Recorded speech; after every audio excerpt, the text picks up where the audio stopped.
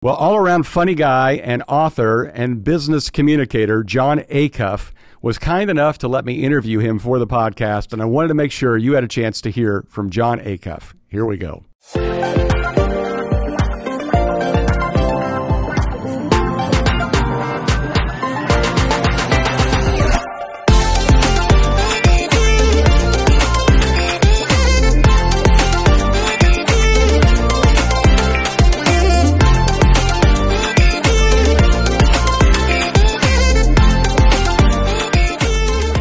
Jon, first of all, big question. How do you pronounce your last name? Acuff, like a shirt sleeve. Acuff. Okay. Because I heard you on one podcast and the guy kept calling you a cuff. And I thought... Yeah, you're not supposed to correct people. It's I'm like, it's like when people say that I've written 7 New York Times bestsellers, and I'm like, it's 2. But if you want to say 7, like, I'm not going to fix that. Like, why would I correct that? But if I said 1, would you correct that? No, because like that's the... It's really just doing it. Like, I don't think that, so no, I wouldn't correct that. I don't know the last time I corrected somebody when they had wrong information about me. I usually just roll with it. I'm pretty, you want to call me Jim? All right. This is going to be a short conversation anyway. We'll be fine. Okay. So Jim, you live in Florida, where you live on the Everglades and hunt alligators. Tampa. Great to have you. Outside of Tampa. Okay. It's the New York of Florida. So yeah, it's my favorite part of Florida. That is true. And we're, for our listeners who are not aware of Jon Acuff, tell us a little bit about yourself. Yeah, I live outside of Nashville. Been here for about 11 years, which is a fun city to live in. It's having a moment. Married, just celebrated our 20th anniversary by not going to Italy a third year in a row. So that was a fun trip to continually move. I think we'll go for our 50th. I think that's what we're going to do. Like it'll be our 50th anniversary. I've got a rising senior in high school daughter and a rising sophomore in high school daughter. And I write books, and then I go talk to companies about those books. That's kind of the two big things I do. And I own my own business. Okay, so what is the name of your business? Acuff Ideas LLC. So okay, ideas really drive the heart of what I do. And so they can be in I have a podcast called All It Takes Is a Goal. So ideas are in books or speeches or my podcast or blogging. So that's my favorite thing to do, is share ideas that change lives. Give me an idea that changes lives. An idea that changes lives. Be a tourist. A lot of people are terrified of change, and we are all going through tremendous change right now. So if you'll reframe it and go, I'm a tourist right now. Like, and what do tourists have in common? They ask lots of questions. When Nashville hosted the NFL draft, the streets were full of people going, hey, where's the river? Where's that restaurant? Where's that hotel? Because they'd never been here before. So they ask questions. Number 2, they don't pretend to be experts. You don't get to learn if you're busy pretending. So they don't pretend like I'm not an expert in Paris. Like I'm gonna need the third thing. They ask for help from experts. They're not afraid to say, hey, I know somebody's already done this. Can I learn from them? They make mistakes and they have fun. So instead of beating yourself up and saying, I'm the worst at change, I can't handle change, I hate change. And change is fascinating because the people that have the hardest time with the change are often the people that are the best at the old way. We think that the people who are excellent at the old way will be the first to change, but they have the most to lose. If you suck at the old way, you can't wait to change. But if you're a leader who's really good at the old way, you're not going to want to change because you have more to lose. And so that's an idea that can reframe how you look at change, to say, okay, I'm going to be a tourist in this situation. I'm going to admit I'm somewhere brand new. I told people that constantly this year, that they should have a Post-it note that said, this is my first global pandemic, and they should put it by their computer, because every parent I know is like, I'm terrible. I mean, you're in LA, like you guys are never going to school again. Like you've got to do virtual learning. And so like I met so many parents from California that would say, I'm the worst at teaching my kids virtually. And I'd say, of course you are. You probably are terrible at hang gliding. You've never done this. The worst time to learn a new skill is during the middle of a global pandemic. It's the absolute worst time to go, I'm going to add my kids to my house. I'm going to work from home. I'm going to learn 10 new things all at once. So you've got to give yourself some grace. And so I would say an idea like, this is my first global pandemic, reframes that, oh, that's right, I shouldn't be an expert at this. I've never done this before. And that'll change how you approach your day. That's huge. Okay, so when you go and speak to a business and you drop that nugget on them, do you feel like that it's received well, or is it just basically like you just said, the people that are really good at what they're doing are the most resistant to change? Or do you feel like, man, people are ready for that right now? No, I think people are ready for it right now. I mean, I think people know they need to change. We've always said change isn't a question of whether or not it'll happen, like it's going to happen. I think the real question is whether or not you'll enjoy it and be part of it. So no, that the companies I go to, they've hired me specifically. So there's so many good public speakers. And they've said, okay, he has this talk that we really like, or he has this book that we really want to do. And sometimes it's the CEO read the book and then buys a copy for everybody, which is awesome. And so they see a specific thing that I talk about, that they have a specific challenge or hope. And so then that fits in really well together. I would say 95% of my public speaking is corporations versus conferences. It's different at a conference. At a conference, there could be 50 speakers and you're going to connect with 2 of them, or you're going to connect with 10 of them. And like maybe my talk that I do about my latest book or something I say doesn't land the same way. But at a conference, at a corporation, they've said, of the 20 speakers we looked at, this is the one that'll help us the most. So by the time I get there, we're already sprinting together. A lot of my audiences are so in motion already that they're telling me, I dare you to keep up. So I don't have to do a lot of convincing speeches. I get to show up to people that are already running. They're a sales force of 1,300 people in the healthcare industry. And they're like, let's go. Like, what have you researched in the last 3 years that's going to multiply my results? And I go, okay, here, let's talk about that. So I have the benefit of talking to a lot of in motion audiences versus me trying to convince them as an audience. Do you feel like right now, post-pandemic, the church is in motion or still scrambling? Well, I mean, I think it depends on the area. I mean, I think I told somebody the challenge with time right now is that the calendar is different. 3 days is firm. 3 weeks is fuzzy. 3 months is fictional. And that's just hard. That's hard because like I know 3 days from now, I can almost guarantee that'll happen. 3 weeks, a little fuzzier. 3 months feels like we're getting some fiction. So I think that's what the church is having, the same kind of challenge everybody's having with, is that you want to do an event and you go, okay, we're going to do a big welcome back live event and we're going to put it here. And you go, oh, well, it's 3 months out. How certain are we that it'll happen? So I think that everybody, not just the church, I think companies are the same way. I think individuals, schools are the same way. We're all trying to figure out, okay, how do we commit to a decision and then have the flexibility to have the decision change outside of our control?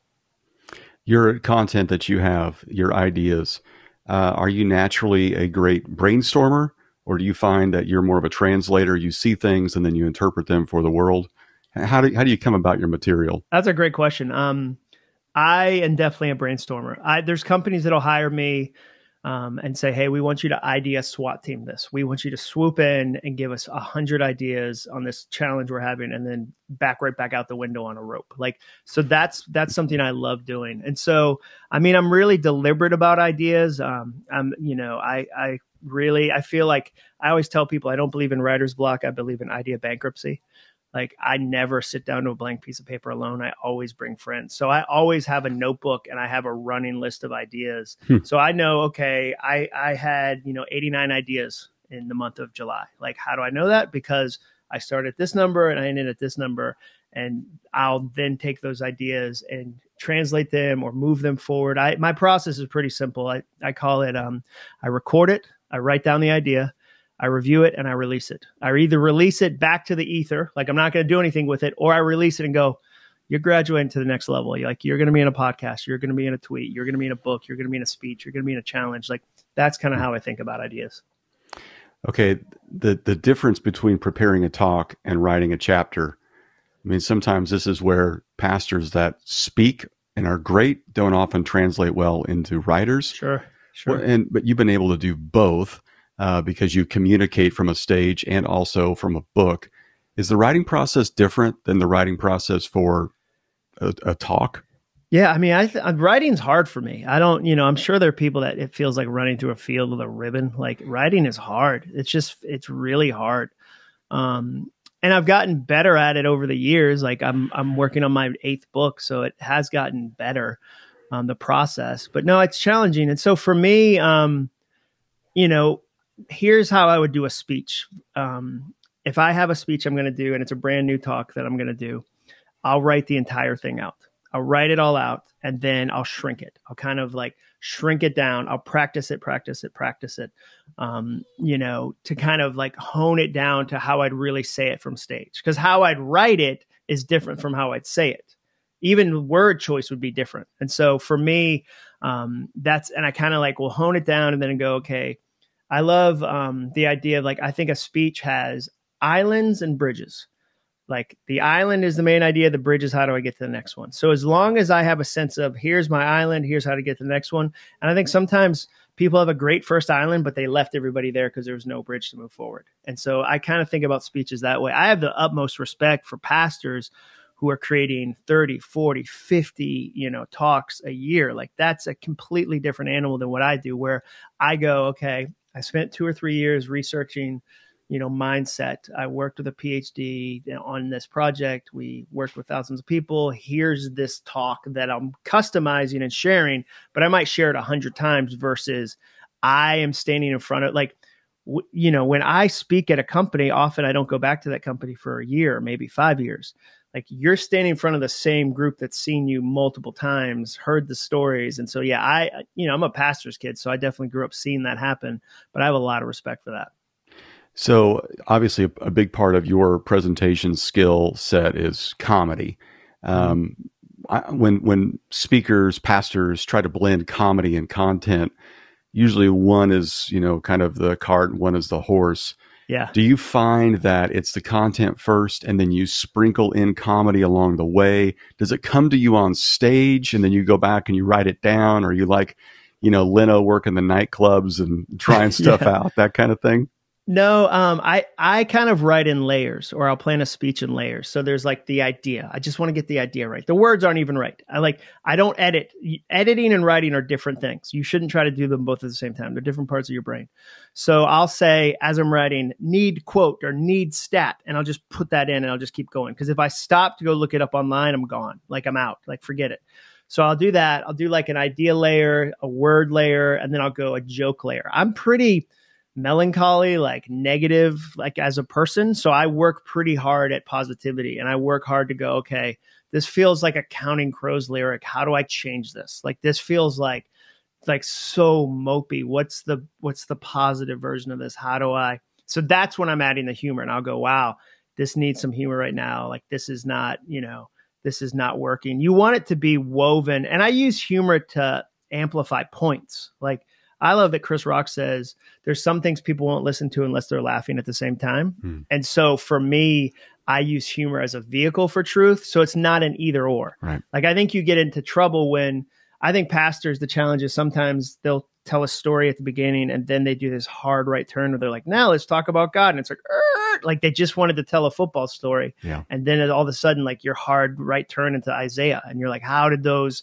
That's the island and the bridge. You left me on the first island because you didn't bridge and so I use humor like that way to go, okay, here's something that I think is interesting. So for instance, I do this joke right now around the idea of overthinking, that everything is a thing right now. The reason we're overthinking is everything is a thing. And that's a good line. It's a handle, like it's sticky. But then I say, like the other day, I was out and about and somebody went to shake my hand. And and this is true, like before they shook my hand, I thought, should I refuse? Should I give them a fist bump? Should I twist at the waist and give them my elbow? Should I shake their hand, but immediately put my entire arm into a vat of hand sanitizer as if to say, excuse me while I wash off this deadly pandemic you just tried to murder me and my grandparents with? Like, is this a handshaking room? What does it say about us politically? And I said, you know what I thought 2 years ago when somebody tried to shake my hand? Nothing. I just shook their hand. So now I've taken a thought, everything is a thing. I've told you a real story. I've amplified it, exaggerated it, made it huge so we can all laugh at that. It's relatable because we've all done that. We've all seen like neighbors take 3 steps back or so it's relatable that way. So that's kind of an example of how I would use humor to kind of explain something. Who's funny to you? You mentioned Chris Rock. Who do you enjoy? Nate Bargatze, I think, is hilarious. He's great. Gary Goldman is hilarious. Mm-hmm. Maria Bamford is really smart and really, really funny. The those are, those are the three that immediately come to mind. As just, I mean, Seinfeld was my favorite show growing up, like sitcom wise. But yeah, those are the three that I really like whenever I recommend, or Dustin Nickerson. He's a West Coast guy. He's killing it right now too. We've had him in several times. He's great. Yeah, he's super funny. So like guys and girls like that. I like that type of humor. I'm not a huge slapstick. I don't like dark comedy. Like I don't want to walk away feeling terrible about my life. Like the rest of life can do that. I don't need comedy to also do that. Right. So let's talk about your latest book, Soundtracks. I think this is a concept that a lot of us have. I mean, that's the brilliance of the book is immediately you read the premise and you go, oh yeah, I know exactly what you're talking about. Mm-hmm. But this idea that there's these playlists, these soundtracks, these tapes, if you're from our era, playing in the back of our heads that really become the definition of who we are. How'd you come up with this, and why'd you decide to write a book about it? Well, I mean, I decided to write a book about it. I kind of look at starting a business, writing a book, giving a speech. I think there's three things that are always present in a best-selling idea. The number one is a passionate connection. You have a personal connection to it. So you're passionately engaged. The second is there's a real need. People actually need it. And the third is there's a spot in the marketplace for you. So for instance, I wrote this book, Finish, about finishing goals. And my connection was I never finished. I have like 100 half started notebooks on my shelf. I haven't read. So I've started and not finished so many books. And so I wanted to get better at finishing. Passionate connection. People came up to me and said, hey, I liked your book Start, this other book I wrote. And they were like, but I've never had a problem starting. How do I finish? And so I started to look up the research. 92% of all New Year's resolutions fail, according to the University of Scranton. So I was like, wow, there's a need. And then I went on Amazon and checked the marketplace. And if you search the word finish, the only thing that comes up is laundry detergent and dishwasher detergent. And because we as a culture celebrate the beginning and we ignore the ending because the ending's hard and it's challenging. And we say stupid stuff like, well begun is half done. Like, no, it's not. It's really not. Like if a surgeon said to you, as soon as I make the first incision, I'm half done with your surgery, you'd be like, you're terrible at medicine. That can't be true. And so when I went to write this book, I was like, okay, changing how I think changed my life going back all the way to 2008. I kind of learned how to control my thoughts in a different way. I am an overthinker. I tend to overthink things. So I had a personal connection. The PhD, this guy, Mike Peasley, who helps me do research, we asked 10,000 people if they struggle with overthinking, and 99.5% of them said yes. So the need was gigantic. And this is before 2020. Like 2020 was catnip for overthinking. Because again, you're thinking about handshakes, like, and then the last thing was I checked the marketplace and there's some great books about it, but a lot of them come from a place of stop it. And my thought was, one, I don't think that's possible. Like, two, why would I ever turn off this amazing thinking machine? Like, what if I just fed it with good thoughts, not bad thoughts? Like, what if it could become a superpower? And so that was when I had those three things lined up, I was like, okay, that's a topic I can really spend years trying to help people with and create a book about. And so for me, I pick soundtracks because I just think musically they change a whole scene and often without you knowing. And that's the power of a thought. A soundtrack is just a repetitive thought and it has the power to change the whole moment. And we often don't notice it. And most people don't understand they can choose their thoughts and choose their soundtracks. So that was kind of how the title came about. Excuse me for just a second while I interrupt this episode. Just want to remind you about our mission right now to sponsor 1,000 kids through Compassion International. Go to their website for more information. Click on compassion.com/Rusty to sponsor a child. We're trying to sponsor as many as we can and help out kids that have been left behind through the COVID season. So do that right now and then go back to the show. Compassion.com/Rusty. Tell me about some of the common soundtracks that a lot of us have playing in the background. I'm too old. I'm too young. Like whatever the thing is, I'm too old to do this. I'm too young to do that. My past prevents my future. Who am I to do that? I'm underqualified to do that. The easiest way to find a broken soundtrack, and a broken one is one that's not helpful. The easiest way is to write down something you want to do. Like it could be start a podcast. It could be start a family. It could be, own my own business. It could be, go to Hawaii. Like write down a desire you have, read the whole Bible in a year, whatever, and then listen to your first reaction, because every reaction is an education. And if your first thoughts don't propel you forward and go, you can do that. We have to do that. Let's figure that out. Then there's probably a broken soundtrack. It takes 30 seconds to find a broken soundtrack. Tell me about being a pastor's kid. How did that prepare you for what you're doing now? Oh, well, watching my dad, like the idea that people can stand on stage and share ideas is 100% from watching my dad speak every weekend. And he started a Southern Baptist church in Massachusetts in the 1980s. No one was doing that. Like that, it wasn't like he was the 1,000th to do that. It was super unusual. So he had to use humor and, practical, actionable stuff in his sermons. And just, he couldn't coast on I grew up in the church Christianity. Like there wasn't a common language, like in the South where I live now, like people here in the South ask you where you go to church. Like no one in Massachusetts would ever ask a coworker, hey, where do you guys go to church? Like we just do that as it's like saying, what's your favorite grocery store? And so watching him do that 100% prepared me for sharing ideas from the stage. Okay. So tell me this, because you're in a similar situation to me. You're the only guy in your home.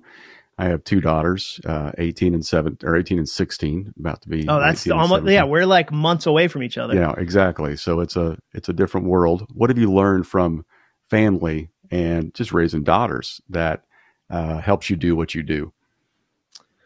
Well, I mean, I learn from them all the time. My oldest daughter said to me recently, Dad, you only have two speeds. You're either OCD or no CD. And I thought that's really smart. And she was right. Like I tend to go all or nothing. And so I'm kind of saying, okay, well, what would it look like to have a balanced approach? And so I think you're constantly learning from them.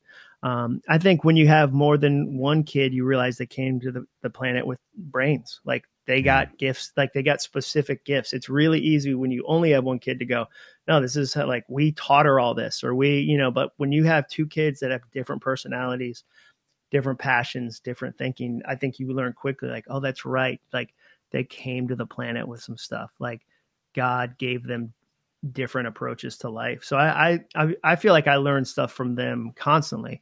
I've also learned they don't want me to do TikTok or Instagram Reels. Like they would kill me if they ever catch me dancing to some song, or like they're gonna murder me. So they do their best to kind of have me not embarrass them in public ways. But I think every kid does that. Well, then we're living in the same household. That's great.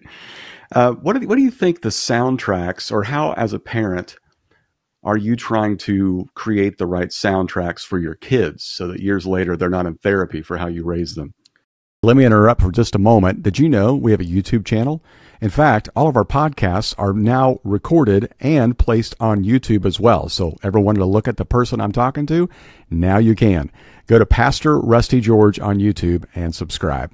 All right, back to our show. Well, I mean, they're going to be in therapy. So I'm not like, let's take that right off. There's nothing you're going to do as a parent that is going to prevent that kid from going to therapy. Like, that's good. So I like, once you accept that, you're like, okay, well, let's go. It depends on the amount, I guess, or the cost. Like, I don't want the therapist to get a boat because of stuff I've done, but they're definitely going to see a therapist. I think part of it is you talk about it. Here's the thing with soundtracks. Kids get it faster than adults because they don't have 20 years of old ones to unlearn. Like when you teach a kid the truth, they sprint. Like that's just how it is. So when you go, hey, you can choose to think this about yourself, they go, oh yeah, that makes sense. Let's go. So we've had so many parents go, paid my son to read your book. My 13-year-old read it. My 14-year-old read it. Like, so I think some of it is using the nomenclature out loud. Hey, I think that might be a broken soundtrack. So just the other day, I'm at a swim meet. I'm a timer because I'm so generous with my time, servant leader. Mm-hmm. And this girl gets out of the pool and she says to her mom, I'm the slowest swimmer ever. I'm the worst swimmer on the team. I'm terrible. And she walks off. And I immediately think those are broken soundtracks. Uh-huh. And that's a moment to go, whoa, wait a second.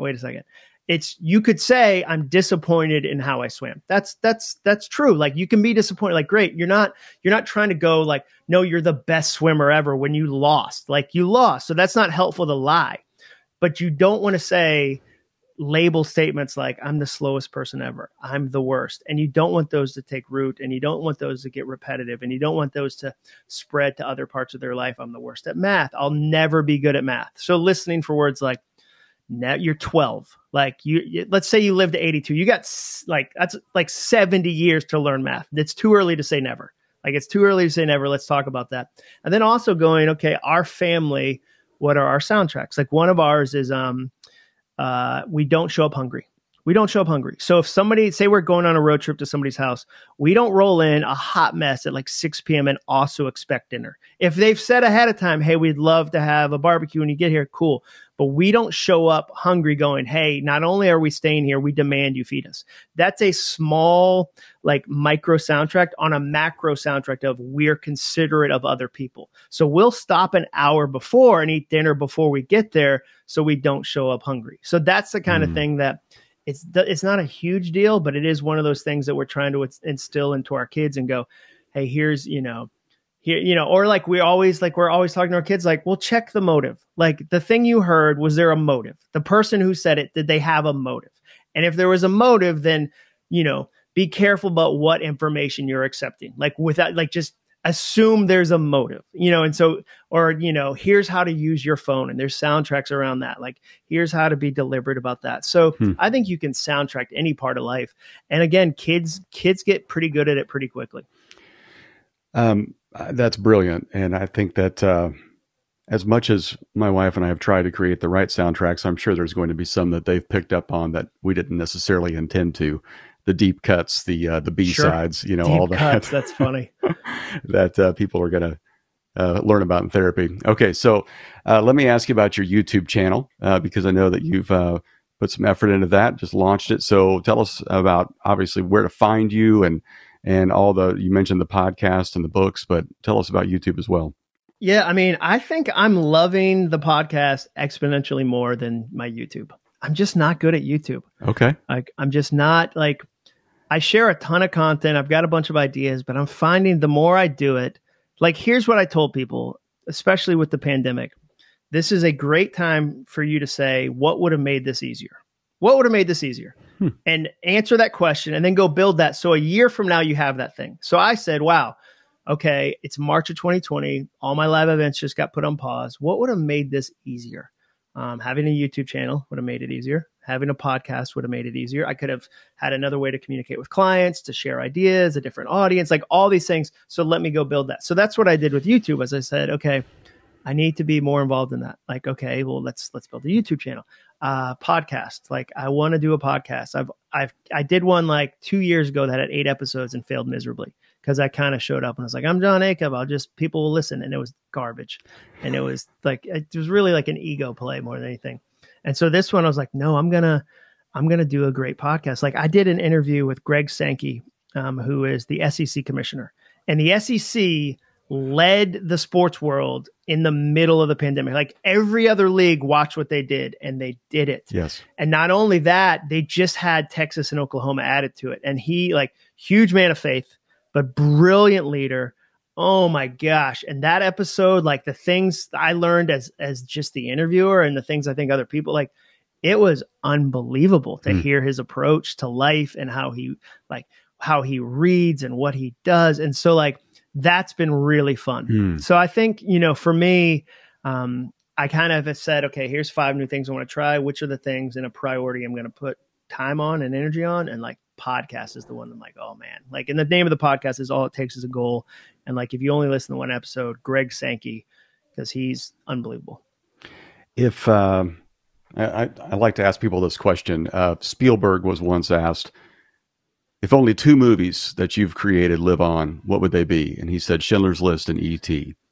Oh man, what range? Yeah, exactly. It'd be hard to sum it up for a guy like him. And it'd be hard for you as well. So of the 7 books, give me one. Obviously the soundtracks is the most recent, but give me maybe one talk you do, maybe one book that you've written. You mentioned one podcast. What should live on? I mean, soundtracks, I think, is my best book. And I think that everyone needs it because we all tend to overthink. And then I mean, I think do-over, if you're in transition, do-over is really, really helpful. And I think everybody's in transition. Yeah. And so it really breaks down. I think the thing that's been really fun for me to share with that book is it's about change ultimately. And there's only two types of change that you ever have to deal with. And they're voluntary and involuntary. So I voluntarily changed my life. Something happens outside my control. And it's a vertical line. And then there's a horizontal line that goes from negative to positive, because those are the two types of things. So once you see that, you go, oh, a voluntary negative change is when I've hit a ceiling where I'm continuing to do the same old thing and I'm stuck, And so I think that framework where it walks through those four kind of change moments is really helpful and encouraging, because people can go, oh, I'm just at a ceiling moment, or I'm in a bump moment. And an involuntary negative change is a bump, where your life gets thrown for a curve in a way you weren't expecting. And so what are some practical things you can do to get out of that? I've had a lot of fun sharing that approach. That's a great idea. Okay. Before I let you go, I came to know you because of your book, Stuff Christians Like, sure, which is still hilarious. Oh, thanks. Give me the premise behind that real quickly, and a couple of your favorite, and they might even be new. They're not even in the book. Yeah. I mean, Stuff Christians Like. The premise, it was a complete ripoff, first of all. So there was a website called Stuff White People Like that just made fun of Caucasia. And growing up in the church, it always bothered me that Christians tend to take popular secular ideas and put some Jesus on them and then just steal them. And so I wanted to create a list of things. And so the very first idea was Stuff Christians Like, ripping off popular secular ideas. And I thought I'd write about it for a week and get bored of it like all my other terrible ideas. And then people just started showing up to read it. And so that's how it started, was me just riffing on this is weird that we do this. This is, and I think what was fun about it was I held up a mirror, but I was in the image too. I don't like to mock. The Bible is very clear about God's opinion of mockers. It doesn't pull punches. And so I wanted to say, if I ever pointed a finger, I wanted to point the finger at me, not somebody else. And so it just became this kind of running list of this is kind of silly, or this is kind of weird. Big church, small church, that small church is oh man, big churches, they're terrible. As if a bus of 1,000 people showed up, you'd be like, no, you can't come in. As if you'd stop that. And then and then big churches going, oh, small churches aren't successful or whatever. That's a weird dynamic. I mean, I think one of my favorite ones was wishing you had a shirt that said, I direct deposit my tithe that you could wear on Sunday so that people wouldn't judge you, because they don't know you're giving directly online. They just assume you hate Jesus because you pass the offering. So that was one that was funny. I mean, I was blown away that Zondervan let me even write the book. Because the first, in the introduction, the very first line of the book is, if you buy this book, God will make you rich. And that is that they let me write that. And then the second line is, I was going to say, if you read it, but if you get it at the library, you're not getting the same blessing. That's right. That's right. And then the first chapter was that Christians rank honeymoon sex slightly higher than the second coming of Jesus. Because there were kids in college. It was I want him to come back, but not before I get married. I'm like, oh my gosh. And so that they let me put ideas like that, and kudos to them.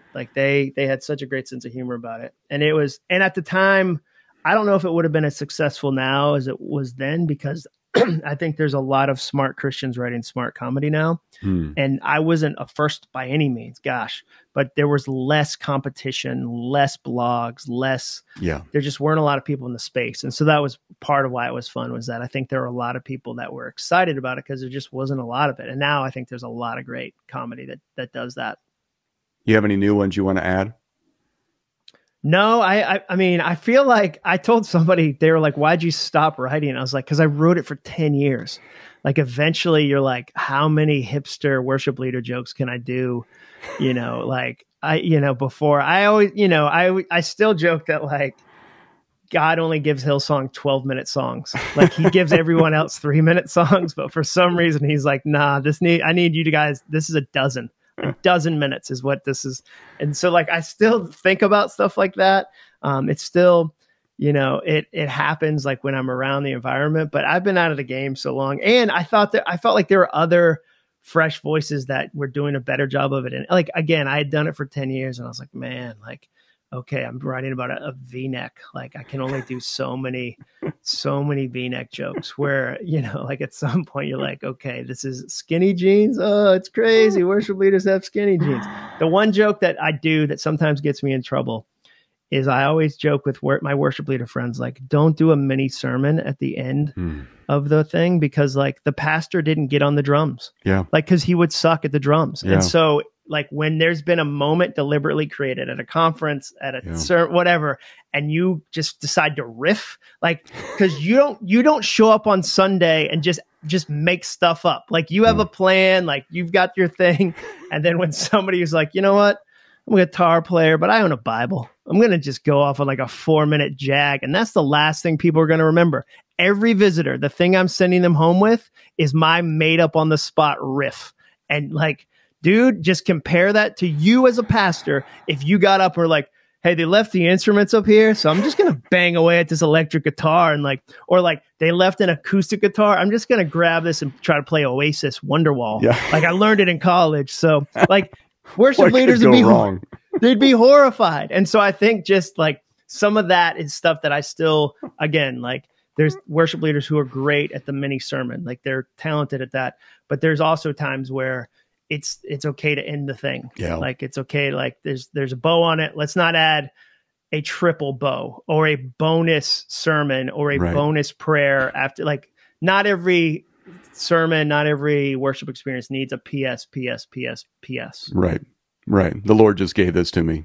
Yeah. I don't think so. I don't know if he did. I don't like sit on that for like a week. See if he's still giving it to you. I had a friend who said, he's a musician, and he said people would come up to him and be like, God gave me this song for you. And he would always wanted to say, he gave it to you because he didn't want it because it's not any good. Like it wasn't good enough for the angels. Like, no, this is a terrible song.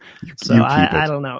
Yeah, you keep it. You know what? I can't receive this one. This is for you. So I still think about that when I get together with friends who are worship leaders, and we joke about that. But I joke with our worship leaders and say, listen, I don't sing when I preach. Don't preach when you sing. Let's just keep the line there. Yeah. We had a worship leader just go rogue during communion one time, and she ended up thanking God for Calgary. Yeah.